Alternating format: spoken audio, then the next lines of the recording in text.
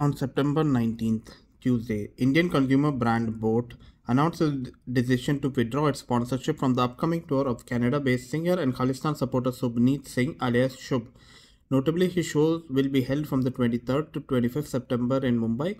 Taking to X, BoAt informed that it is first and foremost an Indian brand, citing the controversial past of Shubh, who was shared a distorted map of India to express solidarity with Khalistani terrorists earlier this year. The company withdrew its association with the Canadian singer. The company added it will continue to support emerging artists and foster a vibrant music culture in the country.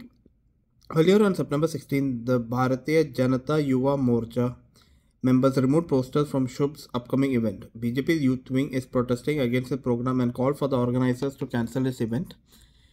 They said there is no space for any Khalistan supporter in India. Amidst the issuing appeals to fans and organizers to cancel and boycott the issue, the BGYM president Tajinder Singh also submitted a memorandum to police regarding the same. In this memorandum, he accused Shubh of sharing distorted map of India on social media and demanded a case be registered against him. Tiwana highlighted that Shubh had posted the story on Instagram on March 23, 2023. He shared the map of India with the Jammu and Kashmir and northeastern states.